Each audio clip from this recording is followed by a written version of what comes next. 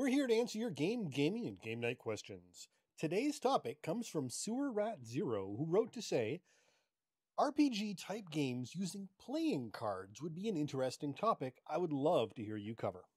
Well, thanks for the great topic, SewerRatZero. Also great username.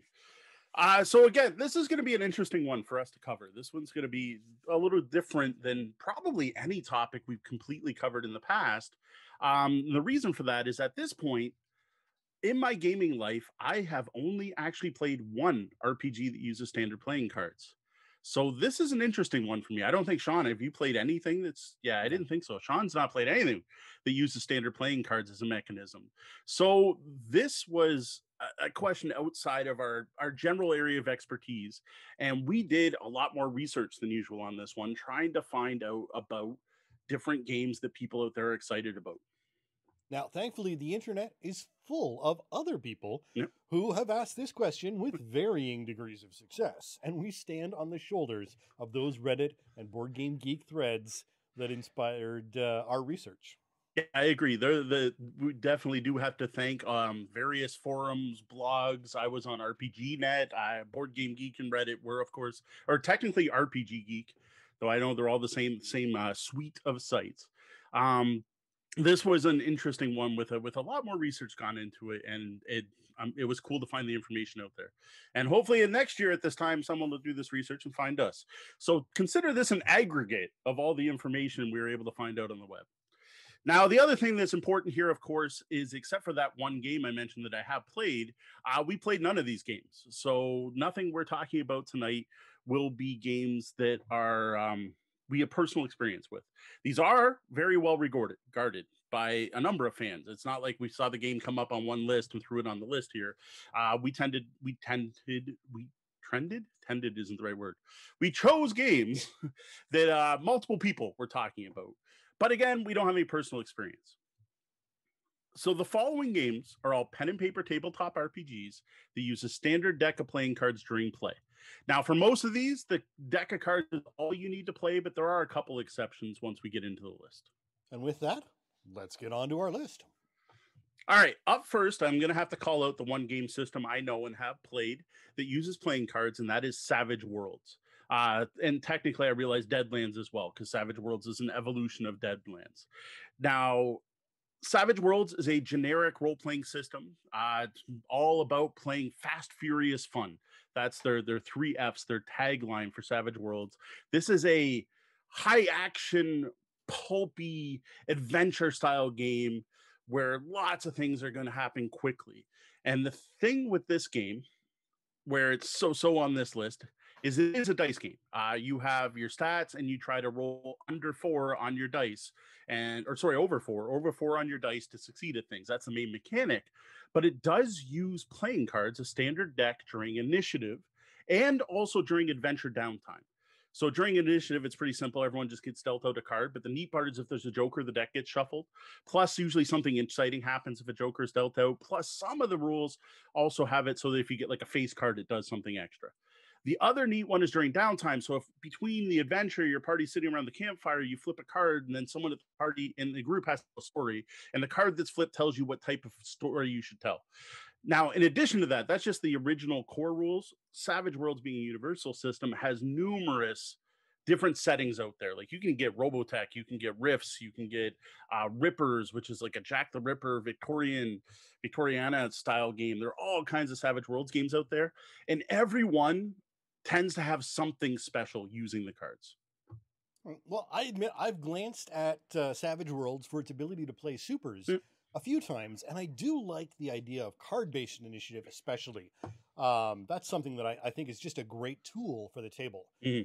Now, what I have heard is that it's a system that's much harder on the DM than the players, and managing the different ability levels and power levels of things during that game can be a real struggle. But it does use cards, and that is Savage Worlds. Next up, I have The Quiet Year. This one has been categorized by people a couple times, different ways. Some people classify it as a board game. Some people classify it as a role-playing game. Actually, it's one of the few things that has 2 entries on Board Game Geek, one on Board Game Geek and on RPG Geek. It's listed on both. This is a game like Microscope. Microscope would be an RPG that I'm familiar with, that this reminds me of, where the players are collaboratively building a world. Now, this is also called a map game because as you're building the world, you're drawing a map of your area. And what's happening here is there was a huge war and it's just ended. There's a time of peace and you're about to have 1 year of peace, a quiet year. And you're going to explore the struggles of the post-apocalyptic community during that year. Now, what I like about this, at least from what I could read about it, is that unlike pretty much every post-apocalyptic game out there that's all about super mutants and shooting things and trying to survive and getting happy about a can of beans, this focuses on building something good during that quiet year. Now, this uses a full deck of cards, a 52-card deck, and what's cool is there's 52 cards and there's 52 weeks in the year, so you're going to use the cards as prompts for each week of the quiet year. Now, I have to say, the website for this game was a bit lacking in the kind of detail I wanted to make a real choice on whether or not I wanted to play this game or not, honestly. Mm-hmm. I'm still not 100% sure I understand this game after looking it over. Now, the one thing that is interesting on the site is they do have a breakdown of what every card in the deck means. Okay. So you can actually go through and see, an ace of spades means you... have to take a break, and so you actually take the 2 top cards off your deck, lose them, and what you're doing this week happens for 3 weeks instead. Things that happen. There's some really interesting mechanics, but the game states 2 to 4 players, and I'm not really sure why, based on what I was able to read, you couldn't play solo based on what I read. So if any listeners have experience with this system, I'd love to hear more about it. And again, that is The Quiet Year. Through the Breach is a pen and paper RPG set in the world of Malifaux.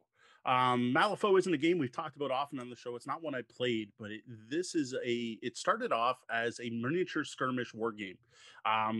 One of the games that came out around the time Rackham came out with Confrontation that has some of the best looking, coolest miniatures I've ever seen. They kind of took the gaming industry by storm. Now, Malifaux as a brand has expanded out since the miniature game and has a couple different board games and now this RPG, Through the Breach. Now, this is a really cool looking setting that, like, what's going to draw you to Malifaux is the aesthetic. It's a steampunk mythos magic mashup, but very dark, very like twisted magic, demons summoning, a really dark take on steampunk compared to what you usually see. Now, in Through the Breach, players are taking on the role of the Fated, which are men and women who have caught a brief glimpse of their destinies. Now, again, like Sean said online, some of the websites on these games are great at selling the setting, not so great on selling the mechanics. So I have to admit, I have no idea how the cards actually work in this one, but man, does the setting look cool. Well, this one really caught my eye as the fleeting nature of the professions, actually in particular, and the intriguing and expansive setting. I got a real steampunk meets Warhammer Fantasy Battle vibe from it. And that is a good thing. Yep. That's the sort of thing that will sell me on something. And that was Through the Breach. Up next, we have Murderous Ghosts. Now, this is billed as a one-shot for 2 or more players. And right away, that caught my attention because it's not often you find an RPG that plays good with only 2 players. So right there, it gets some bonus points. I noticed The Quiet Year was another one that also did 2 players. So we don't earn some bonus points in retrospect. Now, the goal of Murderous Ghosts, this is a game for 2 or more players to play on Halloween specifically is what it's designed for. It's inspired by the tradition of sitting around telling ghost stories. And the goal is to creep each other out. There is no prep required for this. You just turn to page 1 of the book and start doing what it says. It's got a kind of choose your own adventure style format. Together, the players are telling the tale of an urban explorer deep inside a haunted, abandoned hotel. Now, there is an MC, a DM type role in this game where the MC is playing the ghost who is trying to kill the explorer. Now, the other players all act as a panel controlling the actions of the explorer. So in a panel system, it's multiple people are controlling one character, which is why this game was created too. This one is from Vincent Baker himself, half of the team behind the entire Apocalypse World engine stuff. Now, I am not a horror fan.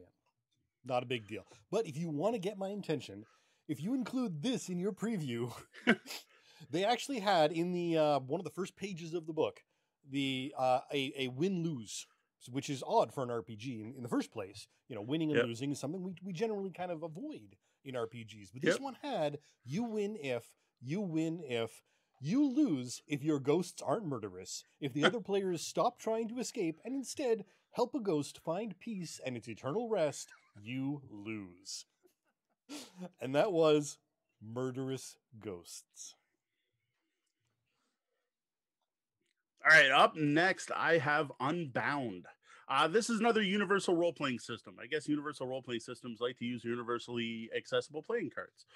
What sets this one apart from other universal systems I've seen is that you sit down to play, or you're expected to sit down and play. I'm sure some groups sit down without this, but you're expected to sit down with your group for the first time with Unbound with no pre-existing idea of what you're going to be playing.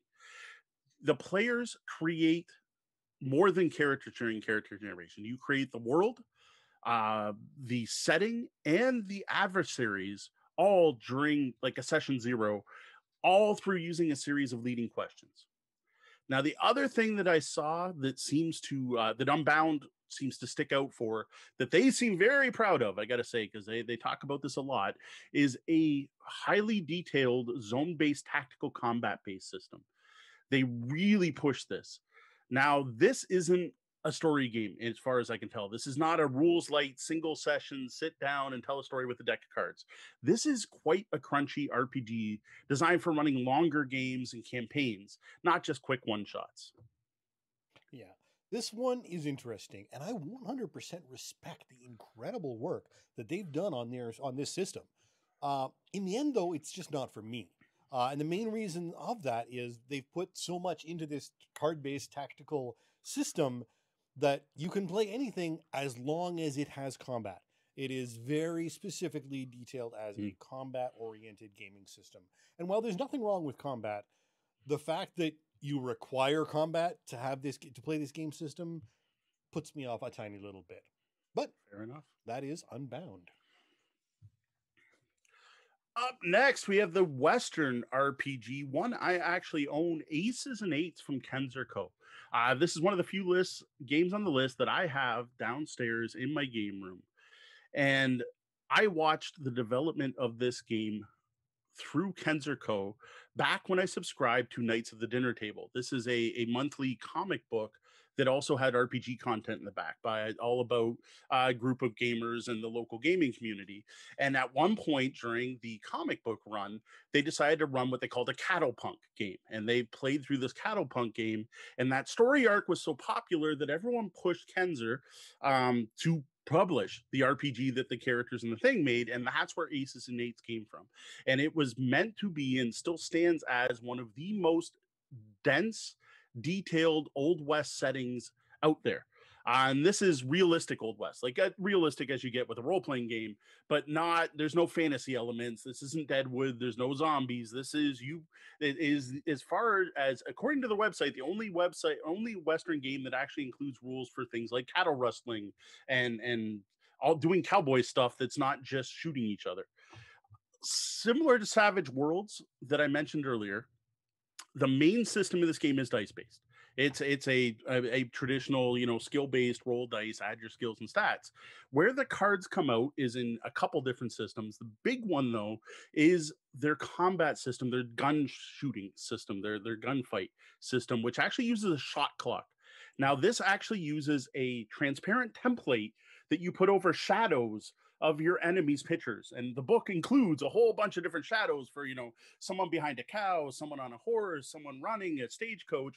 And you put this shot clock over top, and then you draw cards and you play a hand of cards to show where your shot lands. A really unique system. The other thing is they actually have a simulated poker system where you play shorter hands of poker to simulate a full poker game, again, using poker cards.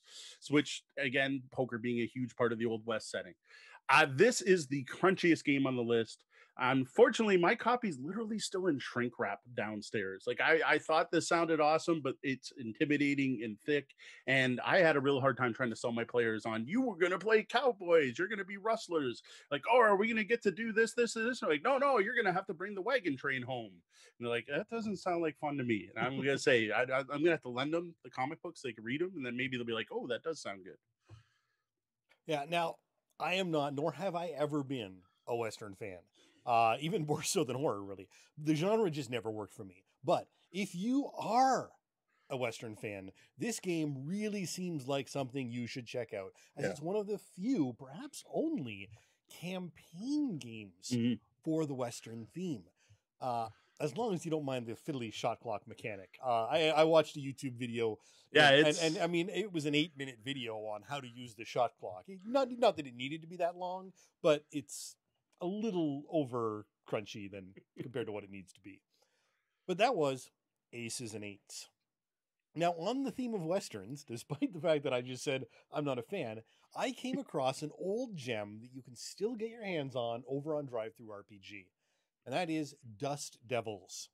This one caught my eye, not only because pen, paper, and playing cards and poker chips are the only things you need to play, but because the mechanics of poker are also part of the resolution system in the game, which is so deliciously thematic for a Western. And it even matches up your stats to the suites in your in a deck of cards. And the GM is the dealer. Oh, I dig it. I remember hearing about this one. This isn't one that I came across when I was doing my research. And I gotta say, like, I recognize the name. Like, I remember Dust Devils. I don't know if it's a Kickstarter or I remember buzz going around it.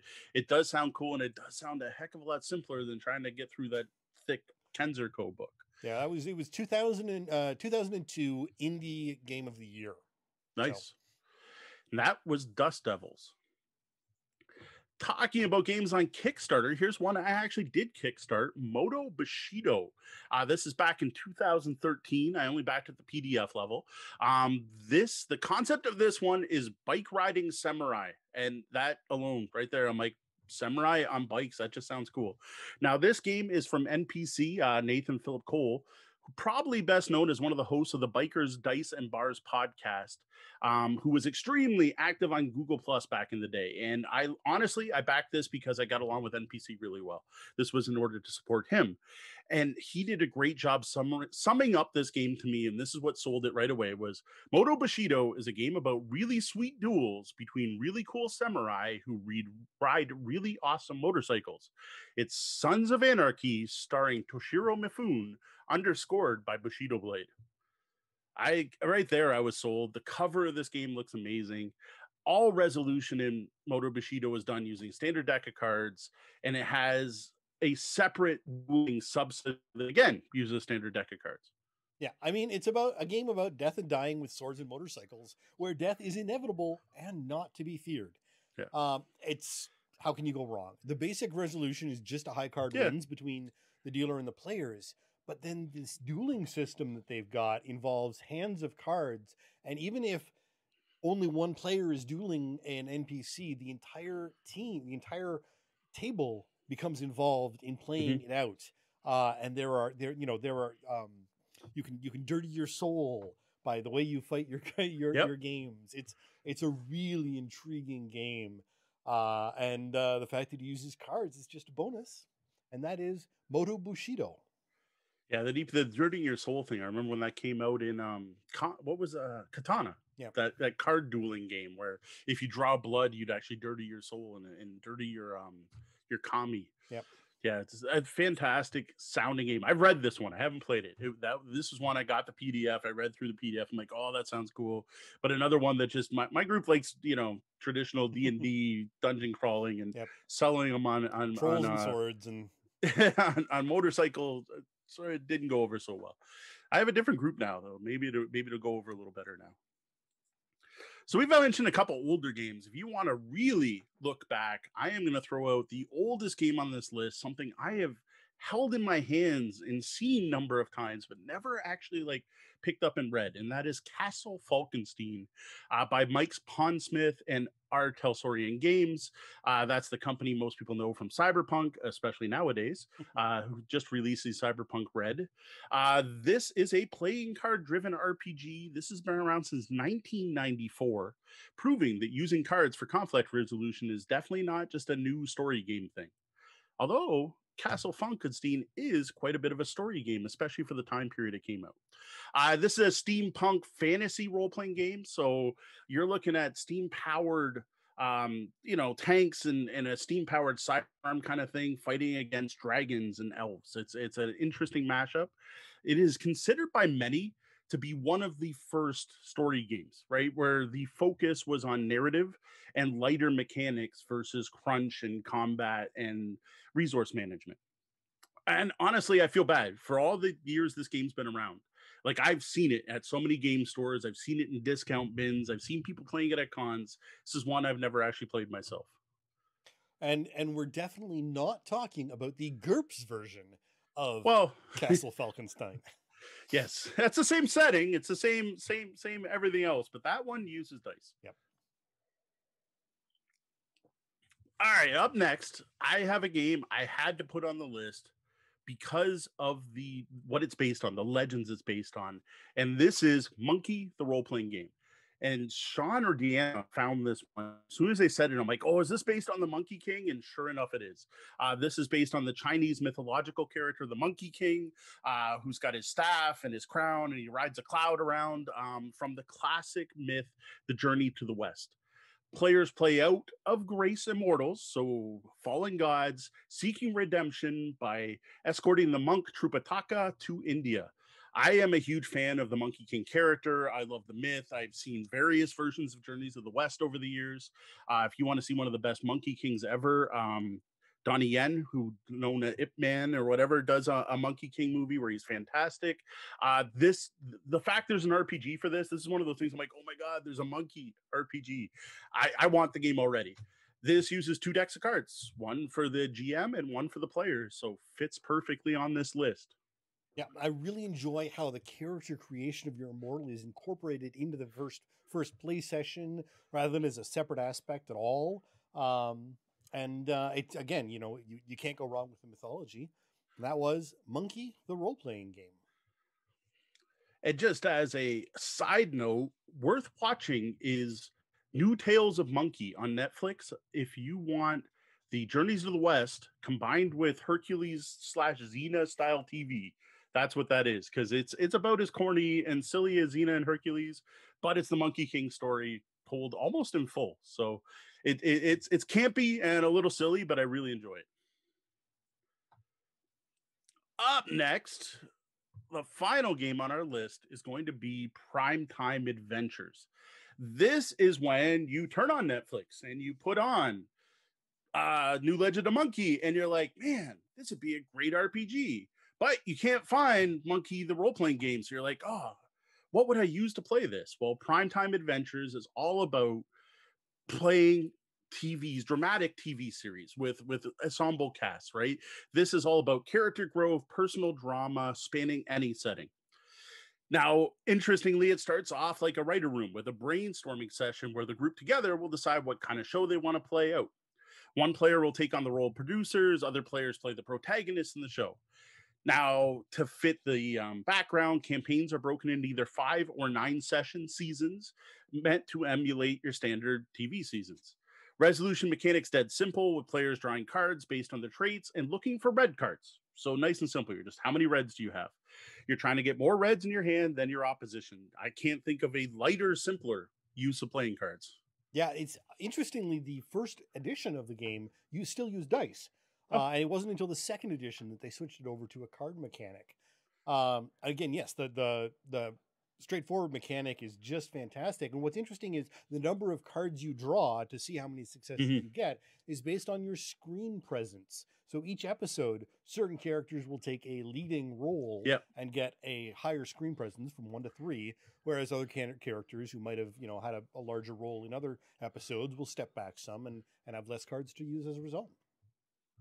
And that was Primetime Adventures. All right, that's it for our list of RPGs that use standard playing cards. Now, while doing the research for this, Sean happened to find, I was a Reddit thread or a Board Game Geek list or something. I can't remember which it was, but it was something neat. It was a list of solitaire playing card RPGs. Now, I gotta admit, I don't know if you want to consider solitaire RPGs role-playing games or just solitaire or board games or whatever. That's up to you. You can decide on your own what you want to think of that. But I thought this was a really neat thing. And there was like a ton of games on this list from what I remember. It was huge. There were actually 157 games Wow, see? on the list. Now, while there were a number of them, these three really struck out as interesting to me. And because I have to say, the dividing line between RPG, solo RPG, and just a different type of solitaire card game is very narrow. Right. So this, the first one is Dungeon Crawl. Now this one is really teetering on that knife's edge of being a fancy solitaire game. But it has character classes, player stats, and monster stats, all part of the game. So you've got a deck of cards, pen and paper. You can have a solo roguelike dungeon crawl all of your own with just this one game. So is this is this something you can just free to play? Like you just go online, find the rules? It's actually Instructables is where the link brought me to. So yeah, we'll make sure to throw a link to that in the show notes. And you know what, for the people in the chat, we've already got people like, "Ooh, this looks interesting." Yep. We'll throw that in the chat room as well. So do you level up when you're going through, or is it like the cards become a choose your own adventure story? Yeah, it's basically you're trying not to die. It's Dungeon Roll is another one that was sort of gave me a sort of similar feel to this. So, and that was Dungeon Crawl. Next up, we have Shooting Party. Now, this is a Jane Austen-esque romance thievery solitaire game. Okay. You're playing a young thief who has talked their way into a fancy hunting weekend and is trying to get one of the female guests alone in order to talk her out of her jewels. That is got to be one of the most unique solitaire themes I've ever heard. Now, I think with a standard deck of playing cards, it's a little bit of a pasted on theme, but they do have some fantastic print and play cards available that are much more thematic in the Jane Austen sort of sense, and actually quite beautiful as well. Again, rules free, or is this something you'd have to purchase? Nope, you can download it on. The files are available on Board Game Geek. Oh, very cool. That was the Shooting Party. And now the last one is, and again, this is freely available. All the files are available on Board Game Geek. Slasher. Now, this is not for kids or the faint of heart. You are trying to become a legendary horror icon and racking up a large body count while evading the police and moving through the neighborhood. And the way this one uses cards, it actually uses miniatures and dice and a character sheet as well. But it's they use the deck as the layout of the neighborhood, where black cards refer to houses with their lights off. Red cards have lights on, and there's different effects, and you can actually even collect items for your inventory throughout. Sounds very interesting.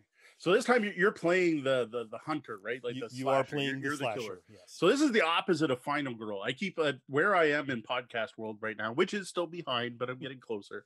Everyone's talking about Final Girl, which is this game where you play the final girl who ends up defeating the monster at the end of the slasher film. So this would be if you want the opposite end, since something you can play on your own, you can try Slasher.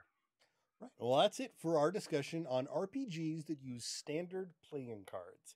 We're going to head over to the lobby now and see if in our chat room has anything to add. All right, I saw a couple go by. I think there's some playing card-based RPGs that the lobby mentioned that we should check out there. Yeah, so Danielle, thank you for joining us. It's been a while since we've seen you. It's good to see you out again. Has mentioned a couple there. So Robert Turk makes games that use standard card decks. He's got both Purgatory House and Starship Infernum with blackjack systems for challenges, and the cards randomize the room's events you face. Sounds cool. And additionally, he's working on a new one that should be in beta soon, which is called Goblonia. Goblonia. That can't decide if that's something I should eat or run away from. Now, Danielle mentions that she has actually played the One Quiet Night, Year? or the Quiet Year. Sorry, and I'm just wondering what makes that a game that you need 2 players for. If you, it's been a while, she says, but again, it's 2020, so it's been a while for everyone to play everything. Yeah. And at least you've played it, whereas I was just trying to suss out the system by reading a website, which was less than ideal. Other than Sweet. that, So all of the games we were talking about tonight were games that use a standard deck of cards, not necessarily only a standard deck of cards. There are a few there that also require dice or whatever. Yeah. And she's mentioning that yes, the in Goblonia you actually play goblins. Okay, that there you go. An actual reaction to the name. There's some good games out there for playing goblins, especially as long as they're silly goblins. I like playing silly goblins. Murderous, kind of creepy goblins. So for Quiet Year, you're building a world. So I guess you just need that interaction in order to build things up, playing off each other, makes it more interesting. Yeah. So I guess I suppose in theory you probably could, but you know, it probably wouldn't be much of a game at that point. You might as well just sat down and write your own novel or build your own world. So one of the ones that came to me after I had already done all the research and done all the show notes is I realized that Jim Pinto's games, which Danielle played in, the one I played in, the protocol system uses playing cards, though that uses them just as story prompts. So in that game's all about improv acting, really. There's no resolution mechanic. You are given a scene, you are giving a place the scene happens, you're giving a setting for the scene, and as far as I remember, you might be given like a goal to do with the scene, like what you're trying to accomplish, and you just kind of go, and then the moderator just calls it, or the group as a whole is kind of like, yeah, we're done talking about the thing, let's move on to the next one. But that used playing cards to go, you'd flip the card to go, you are going to be discussing this, and you are located, here's your backdrop, here's your setting. And the one we played was, I'm trying to remember, the downfall of Atlantis. It was something Atlantis. I apologize, I hadn't Googled it beforehand. It was something about Atlantis. Oh man, I can't remember the name of it. But like I remember one of them was about Among the Beasts and Men was one of the whatever the card draws. So would mean Fall of Atlantis. Thank you. So Danielle was actually in the game I played. So that's a coincidental. That's why we summoned her tonight. And I remember that particular card or whatever suit came up many times. And whenever we had Among the Beasts and Men, we were always like in crowded streets, or we were out in the farms. It was always a busy area where we were having our thing. And it was very much looks like it was actually Desperation of Atlantis. I just found the Queen City Conquest schedule, and it's Desperation of Atlantis. And what it is, you're basically playing the fall of Atlantis and determining what causes it to sink under the seas. In our game, they were at war with Athens, I think it was. That shows how long ago it was. But that's another game that uses used cards. But again, for mainly definitely a role-playing experience. We definitely had characters. I don't think we used the cards to generate our characters. If I remember, we were just kind of picked and filled out some prompts. But they definitely used a standard deck of cards for when was the one running it, moderating, would use the cards to set each scene. And yes, it was Athens. You were Athens, yeah. Yep. I thought so. It was actually a really good game. That was a fantastic game, actually. Yeah, her character was Athenian. I was the representative of the merfolk, which there was nothing in the game that said there were merfolk, but I decided to be the representative of the merfolk. So from that point on, there were merfolk. Ryan jumped in thinking that the Solitaire RPG concept was niche.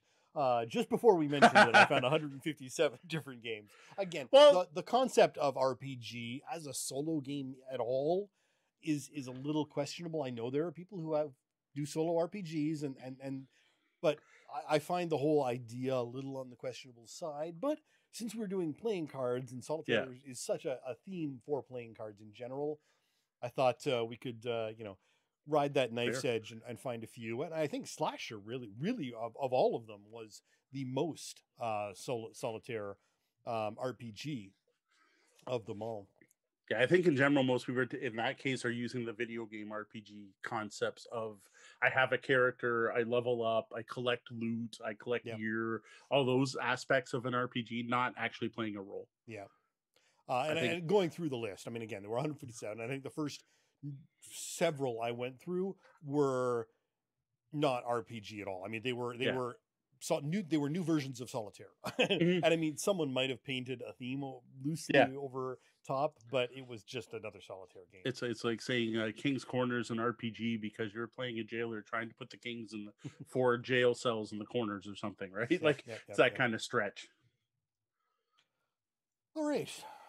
All right, are we good? We got think anything else from we're- the chat room? I didn't notice anything else. We're a little later than usual chat room, but it's great to see the people who are there. After Absolutely. taking 3 weeks off, I'm glad anyone Good to remembers see- we're still around. Absolutely. Good to see folks back.